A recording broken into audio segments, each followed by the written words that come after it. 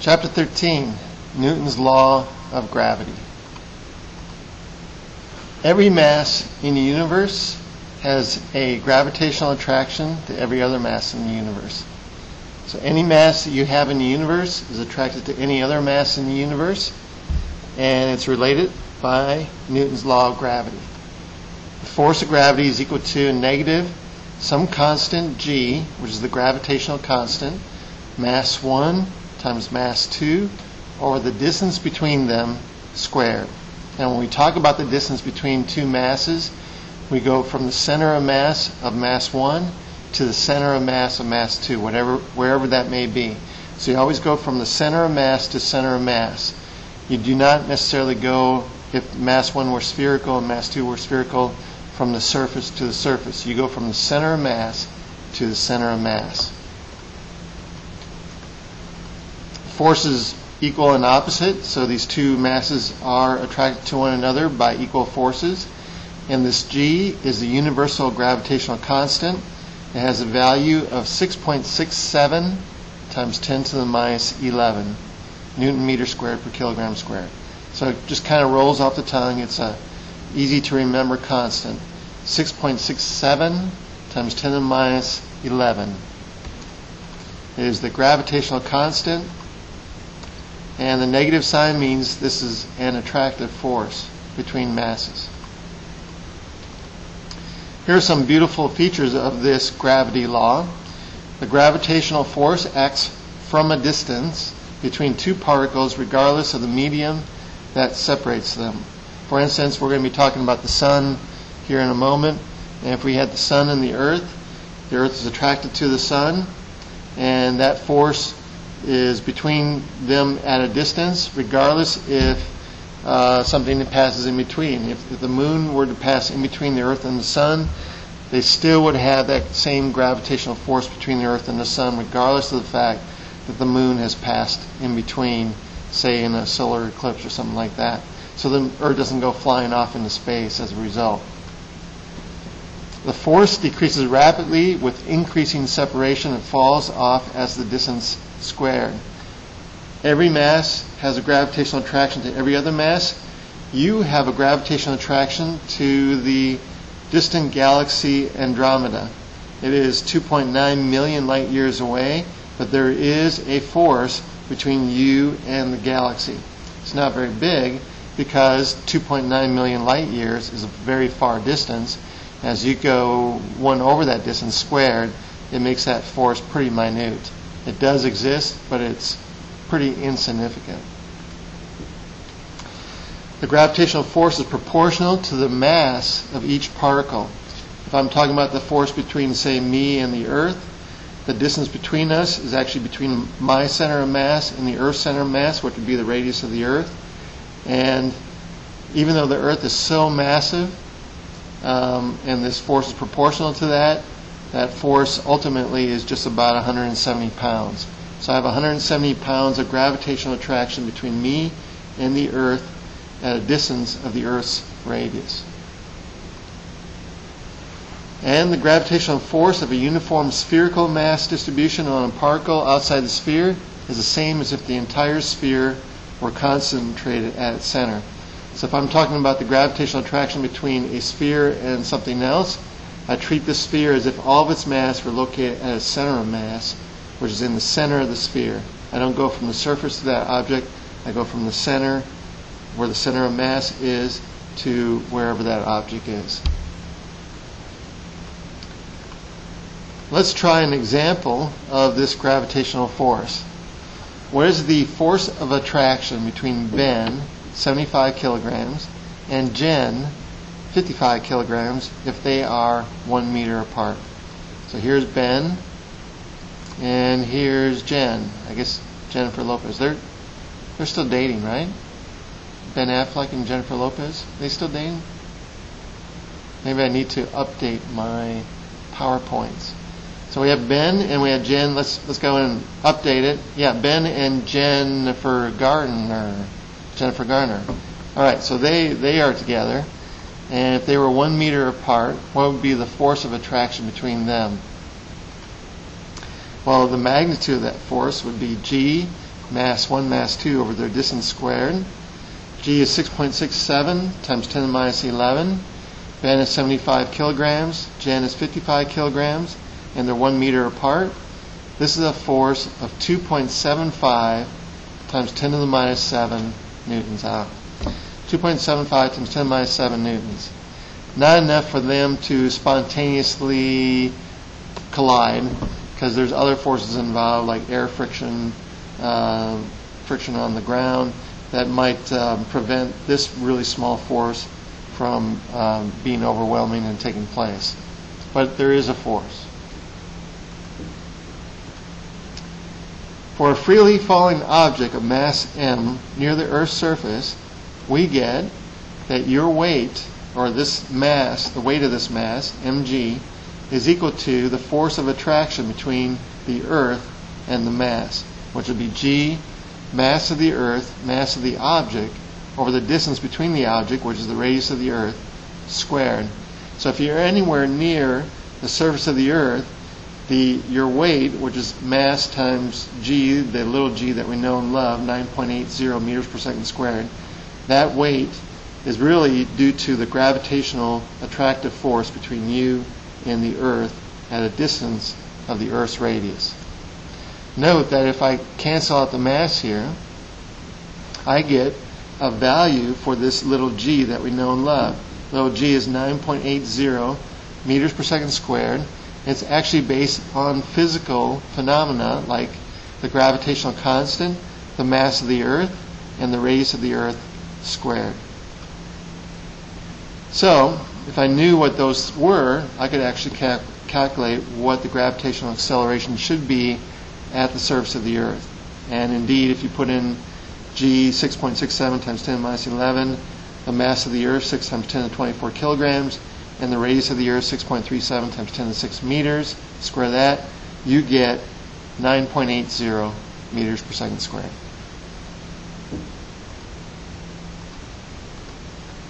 The gravitational acceleration on the moon is 1/6 that of the Earth.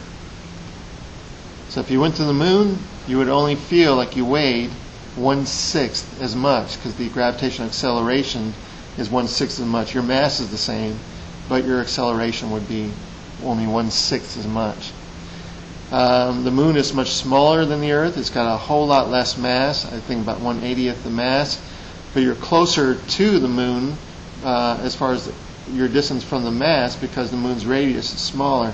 So there are mitigating things going on here that ultimately set up the acceleration to be 1/6 that of the Earth. So if you weighed 180 pounds on the Earth, you would only weigh 30 pounds on the moon.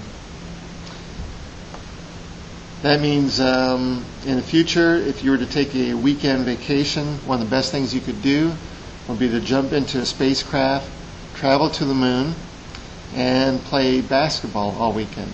Because all of a sudden you have Earth muscles, which are designed for a 180-pound person, and you're working under a 30-pound gravity, so you'll be able to jump all over the place, dunk the ball, play basketball all weekend, not hurt your knees when you fall, and it'll be a great experience.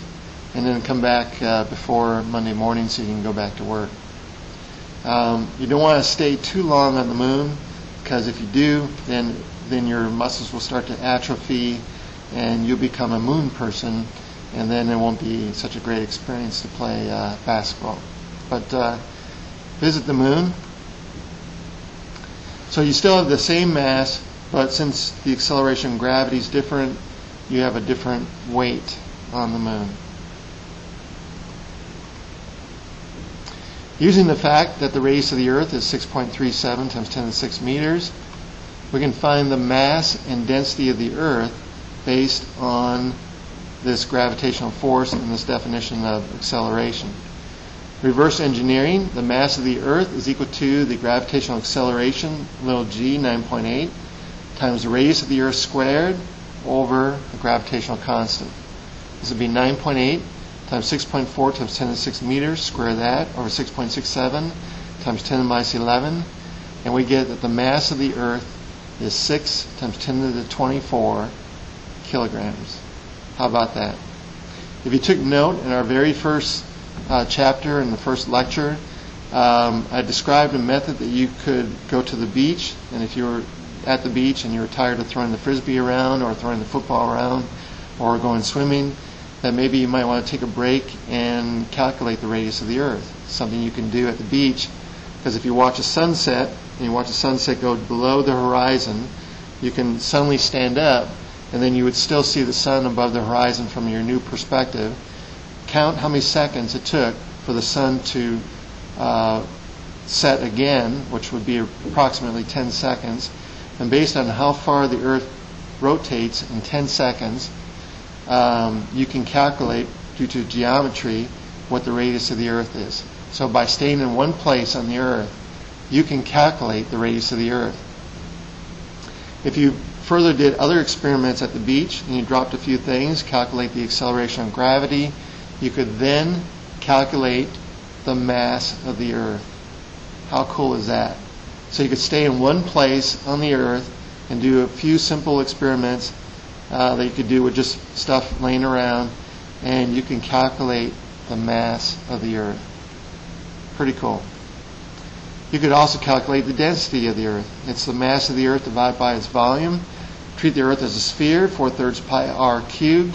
And if I put in those numbers, the density of the Earth on the average is 5.5 times 10 to the 3 kilograms per meter cube, which is, since by definition pure water is 1,000 kilograms per meter cube, this is 5.5 times the density of water. That's the average density of the Earth. You could do that at the beach as well. So this is really fun. These are fun physics problems because they allow you to understand something about your world and that you can do just simply by just staying in one spot. How about that? Kepler's laws. In early times, before the internet, before TV, before cable, before there was entertainment every night of the week, one of the best things you would do if you were an ancient astronomer or just an ancient person is to walk outside and look up at the sky. Entertaining enough. And there was no light pollution, so you would see all the 6,000 stars that you possibly can see with the naked eye on any given night. It would be a beautiful sight, and you would watch what was happening up there. You would recognize certain constellations, and you would know a lot about the sky, and you would see some unusual things going on with the sky as a function of time. You would see basically that the sky would rise in the east and set in the west on any particular night, and everything would seem to move together. But over the course of days and weeks, you would see some very bright objects, brighter than the other stars, and these bright objects would tend to make their way in the opposite direction across the sky. So they too would move with the sky on any given night. Over the course of days, weeks, and months, they would find their way to wander across in the opposite direction. And we call these wanderers planets. So the planets would wander in the opposite direction, and every once in a while these planets would do a loop-de-loop in the sky. They would wander back this way, and then they'd kind of come back the way they were coming from, and loop around, and then continue on their way. And these ancient astronomers were trying to figure out what was going on with these wandering bright objects. Well, here's one explanation. And Ptolemy, in 100 to 170 AD, had a view of the universe where the Earth was at the center, a geocentric model, and that the planets would go around the Earth over a main path called a deferent. And every once in a while, they would hit another extra circle called an epicycle, which would help explain this backward motion, this loop-to-loop motion that the planets would sometimes go through. So as the planets were going around this deferent, right before they became their brightest in the sky, they would do this loop-back behavior, which was explained by this epicycle, and then they would continue on their way.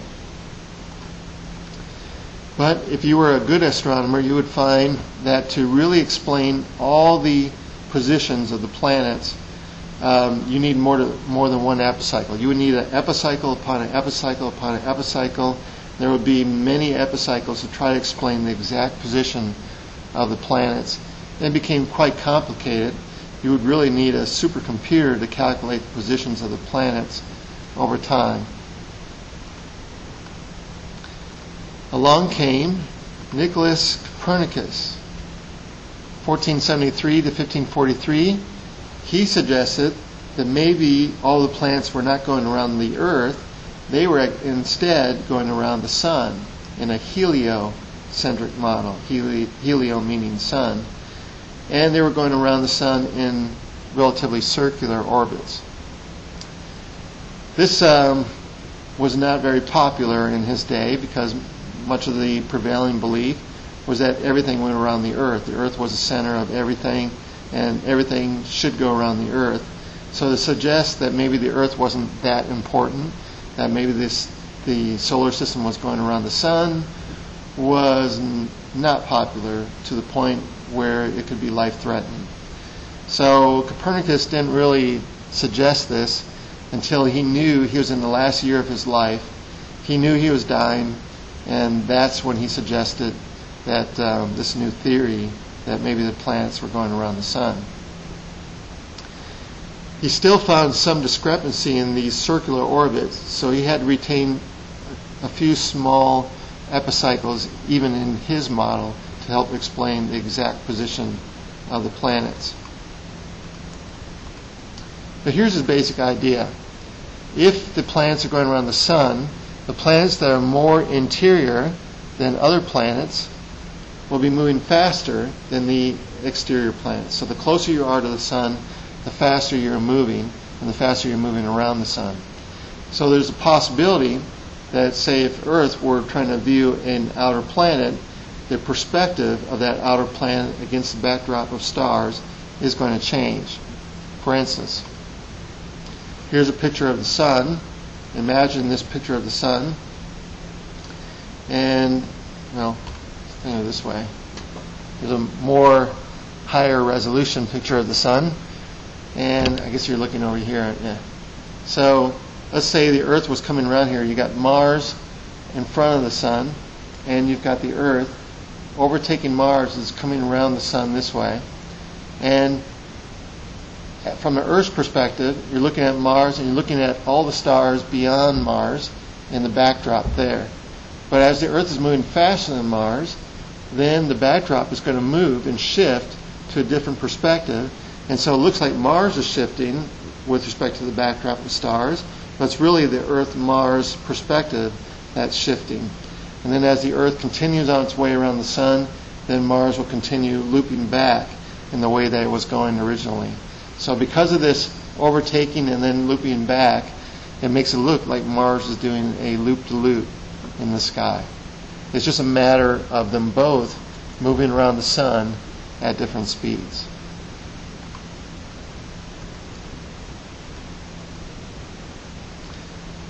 Well, a little bit after that, we had Tycho Brahe, 1546 to 1601, born 3 years after Copernicus died, was the best astronomer of his day. He made very accurate astronomical measurements over a period of 20 years without the aid of a telescope. Here's a picture of Tycho Brahe. He used a very large sextant, and he could record very accurately the positions of the planets, and he did so for 20 years, and these were the most accurate data on the planets for the next 300 years. So not only was he the best astronomer of his day, he was the best astronomer in terms of the planetary data for the next 300 years. This picture of Tycho Brahe, it's hard to notice, but he is wearing a fake nose. And the reason Tycho Brahe has a fake nose is because he had an argument with a classmate at the university. It was in math class, and they were arguing over some problem. Maybe Brahe was saying 2 plus 2 is 4, and the other guy was saying 2 plus 2 is 5. And they would argue and argue and argue, and finally they decided the only way to solve this argument was to have a duel at dawn. So they went out the next day to try to solve the argument, and they had a duel, and they're dueling with swords, and the other guy lopped off Tycho Brahe's nose. So he lost his nose. Evidently the other guy was right. 2 + 2 is 5, I guess. I don't know if that was the argument, but it was a mathematical problem. He lost, and so for the rest of his life he had to put a nose on. He had some putty. It might have been made out of a mixture of lead and some other elements, which possibly could have been accounted for his later death. He might have poisoned himself by using lead and or mercury in this putty to affix his nose. He also had a pet moose. The pet moose would walk into his house, make itself at home, and it was pretty tame. The poor moose one day met its demise when it found its way upstairs. At the top of the stairs was a vat of beer, and the moose started drinking out of the beer and then tried to make its way back down the stairs, and unfortunately it was unsuccessful in making its way back down the stairs. So that was the demise of the moose. Tycho Brahe, you might say, kind of met his demise in a similar way. I'll let you research that. It's probably not proper for me to talk about how he met his death. But in the last year of his life, he took on an apprentice, Johannes Kepler, and that's where we want to go from here. Kepler was a mathematician. He was not an astronomer. He wanted to look at all this planetary data that Brahe had. And so he was always asking Brahe for the data. Can I look at the data? And Brahe said, no, the data's mine. You can't have it. And he would just give him a little bit of data to work on, but he wouldn't give him the full data. And so Brahe did this for this first year. And then, strangely enough, after 1 year, Brahe died, and Kepler got all the data. So Kepler pored over this data for the next 11 years, and the results were his 3 laws of planetary motion. Here are Kepler's 3 laws of planetary motion. First law, all planets move in elliptical orbits with the sun at one of the focal points. This was one of the flaws in Copernicus's plan. Was he had all the planets going around the sun, fine, but he had them moving in circular orbits, and because of that, he had to still add small epicycles to them because that was not accurate enough. So Kepler, poring over all this data, found that the orbits truly were elliptical, slightly smooshed, if I can say that, circles, as opposed to being pure circles. They were elliptical with the sun at one of the focal points of the ellipse. He found that the radius vector drawn from the sun to a planet sweeps out equal areas in equal amounts of time. How could he figure this out? Well, he pored over this data for 11 years and found these relationships and found that the planets move faster when they're closer to the sun and slower when they're further away. And by poring over this data for 11 years, came up with this empirically. His third law, the square of the orbital period of any planet is proportional to this cube of the semi-major axis of the elliptical orbit. How he came up with this? Pored over the data for 11 years and basically found that the time it takes for a planet to go around the sun, that squared, is proportional to the distance of the planet from the sun cubed. That is his third law, and it's empirical. It's strictly him poring over data, find mathematical relationships that worked and fit the data. He didn't know why. He didn't know how. They just fit the data. It's just empirical study, brilliant study, and brilliant conclusion on the motion of the planets. Well, Newton took Kepler's laws to the next level. He proved that all three of these laws were indeed a consequence of his gravitational law and other physics concepts. So Newton used these laws to help support his ideas on physics, made him feel good that his ideas were on the right track, and so he actually proved why they were true. For instance, if we look at Kepler's first law, the orbits of planets are ellipses. We have the planet going around the sun in an ellipse with the sun at one focal point. Newton proved that really the two-body system is like an offset baton, and that the two bodies, the sun and the planet, are actually moving around a common center of mass. And so as they're rotating around a common center of mass, it appears like the planet is going around the sun in an elliptical orbit, but it's really, they both are moving around a center of mass.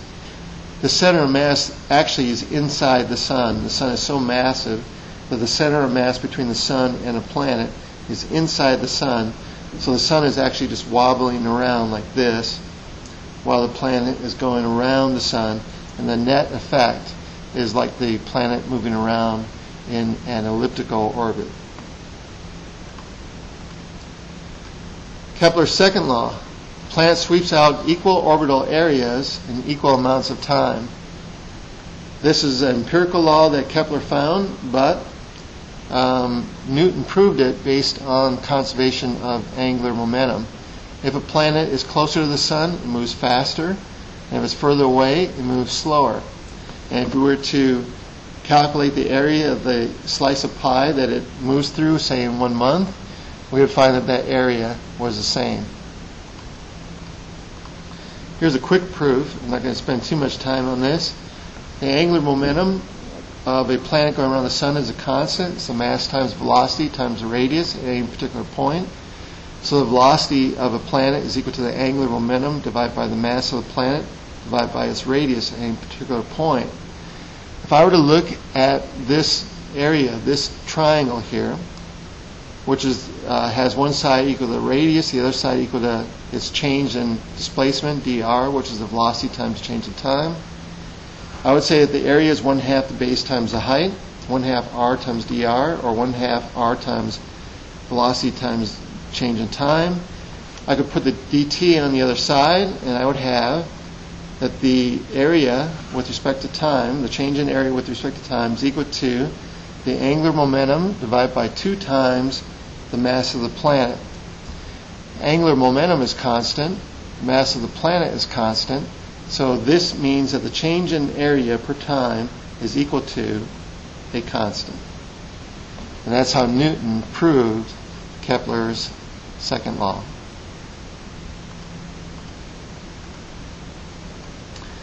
Angular momentum of a particle of mass m moving with velocity v at a distance r, say going around the sun, is mvr. It's a constant. So if we actually had a planet going around the sun in an elliptical orbit, sometimes it's going to be closer to the sun, sometimes it's going to be further away. Angular momentum would be constant, mass of the planet is the same, so the velocity, the linear velocity times the radius at any particular point will be a constant. The closer you are to the sun, the faster you're moving. Further away from the sun you are, the slower you're moving. Such that this relationship holds. We are actually closer to the sun on the closest approach on January 4th during the year, and that's when we are moving fastest around the sun. The reason why it's winter time is because of the tilt of the Earth away from the sun at that moment, getting less insolation in the winter time, which is why it's winter in January. Not because of our position in relation to the sun, because we're actually closer to the sun at that moment. Kepler's third law: the square of the orbital period of any planet is proportional to the cube of the semi-major axis of the elliptical orbit. Newton proved this by saying that the gravitational force between the planet and the sun is really responsible for what is close to being a centripetal force. So if I get rid of the planet here, and I realize if the planet is going almost in a circular orbit, that its velocity would be 2 pi r over the period of the orbit. Hence, putting that into this equation. And then with a little bit of algebra, we can rearrange this, and we get that the period of time for a planet going around the sun squared is equal to 4 pi squared over g times the mass of the sun times the radius of the planet's orbit cubed. What's in the parentheses here, 4 pi squared over g times the mass of the sun, is a constant. So we have the period of time for the planet squared in the orbit is proportional to the radius of the orbit cubed. What's in the parentheses is sometimes called the Kepler constant for the sun. That is 2.97 times 10 to the minus 19 seconds squared per meter cubed. You don't need to memorize that. But this is Kepler's third law in mathematical form. And if we actually measure time in years, Earth years, so that it takes the Earth 1 year to go around the sun, so we would have 1 year squared for our period, and we measure the distance in astronomical units, which the Earth is 1 astronomical unit away from the sun, so this would be 1 cubed, then with those units, the Kepler constant is 1. So we would have 1 squared is equal to 1 times 1 cubed, 1 equals 1. If you use years for time, astronomical units for radius, then 1 equals 1, and it works out. Hence, if you knew how many years other planets took, Earth years, other planets took to go around the sun, you can calculate their distance from the sun in astronomical units using just t squared equals r cubed. For instance, Mars takes 2 Earth years, approximately 2 Earth years, to go around the sun. You can measure that by looking at Mars and figuring it out. 2 Earth years to go around the sun. If I took 2 and square it, I get 4. And then if I take the cube root of 4, I get 1.52, something like that. And that would be the distance of Mars from the sun, 1.52 astronomical units. So it gives me an idea of how far the planets are away from the sun. It's a great way to do it, and that's how we can calculate how far the planets are away from the sun using Kepler's third law.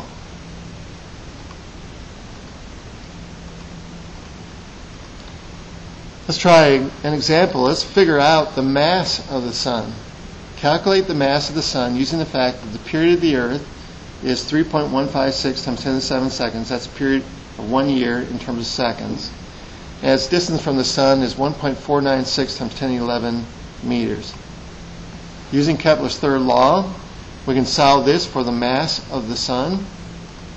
And we get mass of the sun is 4 pi squared over g, radius cubed over t squared in terms of seconds and meters. Put in our numbers, 4 pi squared over 6.67 times 10 minus 11. The radius of the Earth's orbit, 1.5 times 10 to the 11 meters. And the period of the Earth's orbit around the sun in seconds, pi times 10 to the 7 seconds.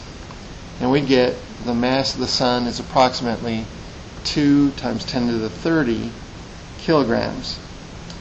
Earth is 6 times 10 to the 24 kilograms, so the mass of the sun is nearly, it's just about 1/3 of a million times the mass of the Earth. How about that?